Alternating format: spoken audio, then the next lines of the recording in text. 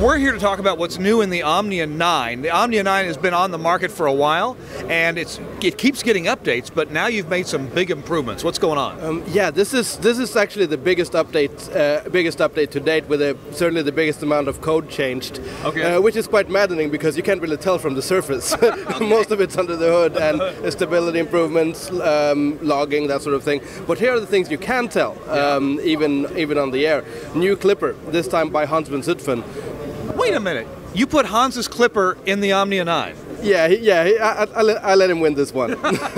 Okay, so his clipper has some advantage over what was in there? It does, actually. Apart from the fact that it cuts latency down by about 400 milliseconds, it's also a little bit cleaner.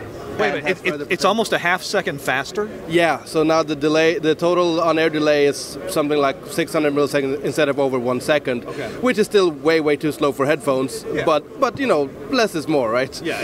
But most importantly, it sounds better, especially when pushed.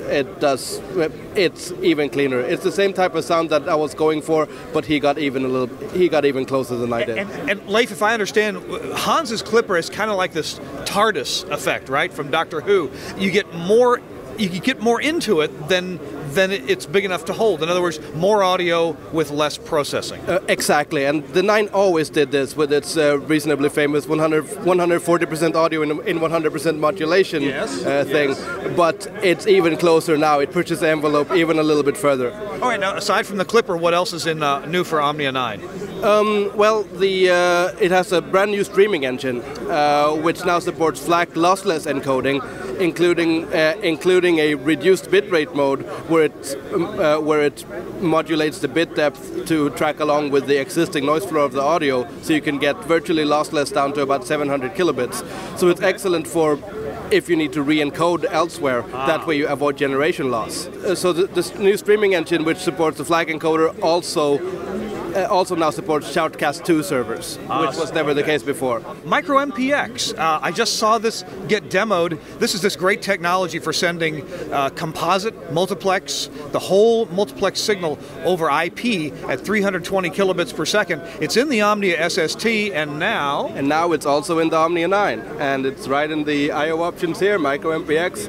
You can select the bitrate, keyframe interval, 3 separate destinations, and of course µMPX will make perfect sense once there is hardware to decode it on the other end. Of course, you can use a PC now to decode the other end. That is at the transmitter side to come back out with analog or digital MPX.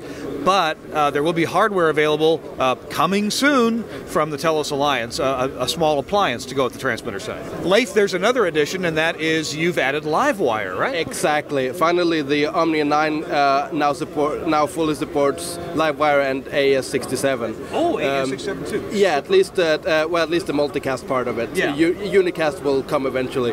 So that means you have 8 additional inputs and outputs, plus actually composite over Livewire in and out, which will also be useful once we have hardware to support that. Check out the Omnia 9 at telosalliance.com, and hey, get the best from Leif and the best from Hans in the same box. Amazing. I'm Kirk Harnack at IBC 2017.